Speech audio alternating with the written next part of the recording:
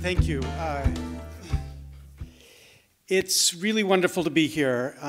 It's so much nicer than the life I'm leading on the other side of the Pacific. You know, I'm in this race to be nominated to be able to be president of the United States, so I have to demonstrate to people that I can do presidential things. And one thing the American president does periodically is he makes secret trips to the troops. He disappears, nobody knows where he is for 12 hours, and then he appears, you know, in Afghanistan or in Iraq or something.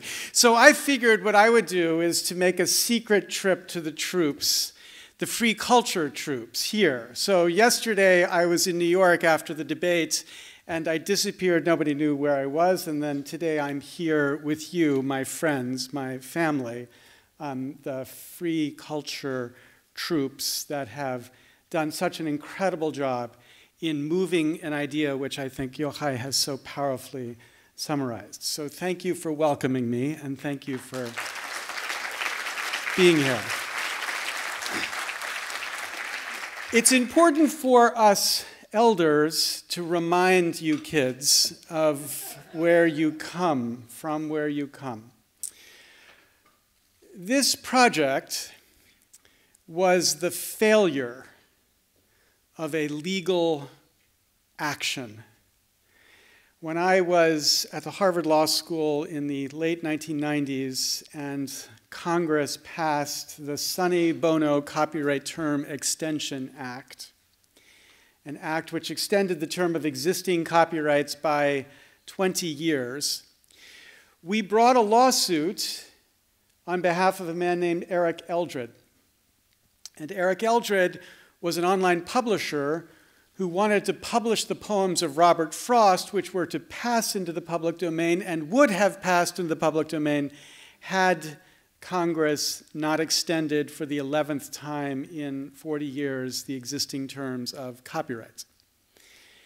And so as a law professor, as someone who had no desire to be an activist, who loved the idea of staying in a library, writing things which no one read, because then it didn't matter what I wrote, I could just write what I cared about, I learned of Eric Eldred, and I reached out to him and said, why don't we challenge this decision by Congress? Because it seems so plainly inconsistent with the idea of copyright for a limited time. And Eric Eldred said, fine.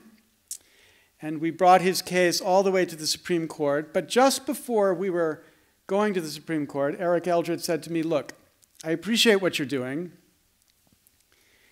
but I don't think we're going to win. And I don't want this just to be a lawsuit. So I want you to promise me you will start a foundation committed to the commons. And of course, I was convinced we were going to win, so I thought, okay, I can make that promise. You know, it's an easy promise, because if I win, I don't have to start the foundation, and I don't have to do all that work to build an organization. So what I did was make the promise and lose in the Supreme Court. And that defeat gave birth to you. Because once we lost, I had to deliver on the promise that I had made to Eric Eldred. And so a number of us, I see Eric Saltzman is back there, and Mike is back there, and Hal Abelson, and Jamie Boyle, and I sat down at some offices in Harvard and figured out how we would build what would become the Creative Commons. And the most proud moment I remember from that early days was the way we could bring, and did bring, a young technical community into what seemed to be just a legal argument. And one of the early victories for me was persuading a young boy, I think he was 14 or 15 at the time, named Aaron Swartz, to become the technical architect of the Creative Commons. And it took a little persuading, but I told him this is what he had to do, and that's what he agreed to do, and he became that architect. And there's still a famous video of him introducing the technical architecture of Creative Commons in 2002. When we launched Creative Commons, he stood about here to the podium as he spoke to about 800 people in an audience about what Creative Commons would be. And that was its birth. But the most transformative moment in that birth was when someone said, why don't we make this global?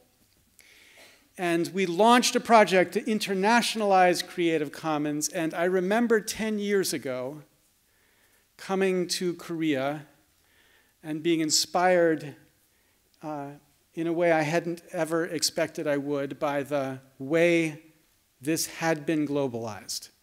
Jay organized an event of judges and lawyers. It was in a small room somewhere in the middle of Korea. They were all dressed in suits. They were serious people. They were real lawyers and judges. And the senior member of the bar of Korea, and I kind of thought I was in the wrong room because I'd never seen a group like this gathered together to talk about Creative Commons. But there it was a real meeting of real lawyers talking about the future of copyright as it related to Creative Commons and launching the CC Korea project.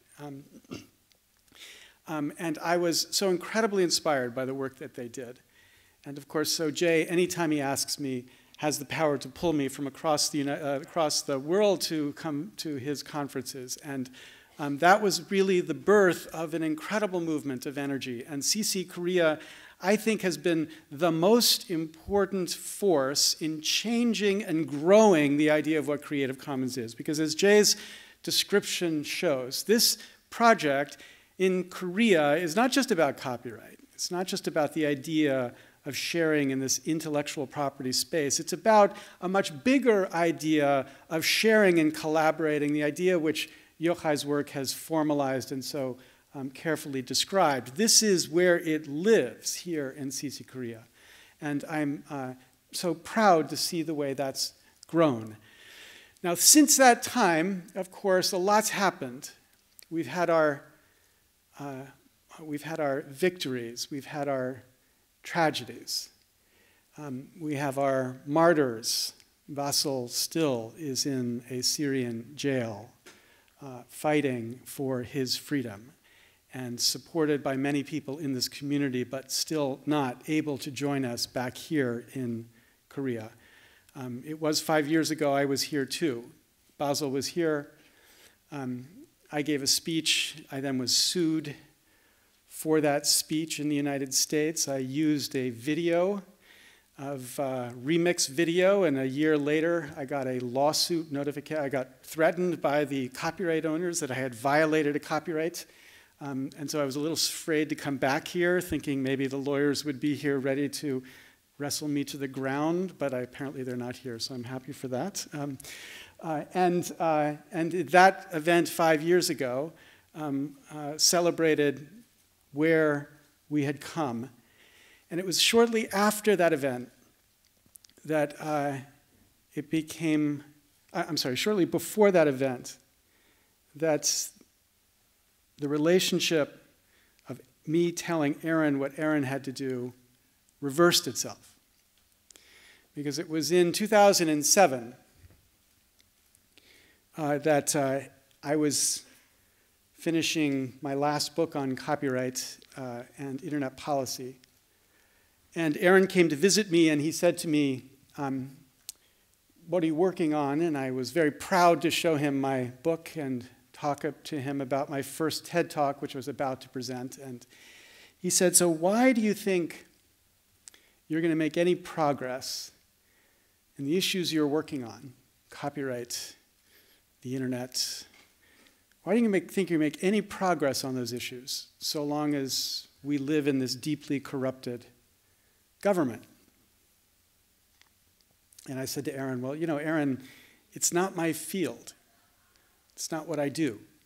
And he said, you mean as an academic? And I said, yes, as an academic. It's not my field. I am a scholar of copyright and the internet. And he said, okay, but what about as a citizen? I said, your field is a citizen.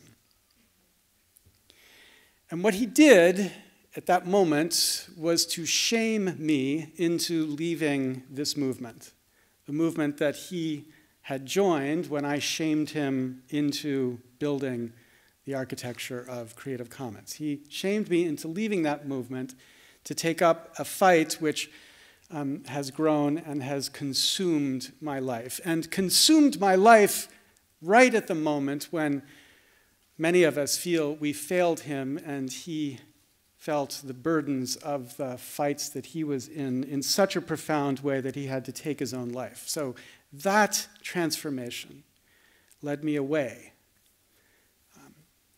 But there's nothing that gives me joy like looking back at things that I had something to do with starting and seeing them flourish, and to see the spread of ideas which you have carried forward. So I can't imagine how, when Jay said to me, could you come to Korea? And I'm in the middle of a world where everything I'm doing is incredibly difficult and miserable. The only happiness in running for president is actually meeting people, like talking to people about the ideas. Everything else is total, this is a technical term, bullshit in this space. That miserable experience of doing all that, when Jay said to me, could you come and just be here for a brief moment, I thought, whatever it takes, I would be here. So I'm so grateful to have a chance to come back to this movement, which is so powerful and flourishing and important in so many ways, to celebrate with you what you've done and to look forward to everything these new generations of kids will help Creative Commons and the sharing culture to be. So thank you so much, and I look forward to spending the afternoon here with you.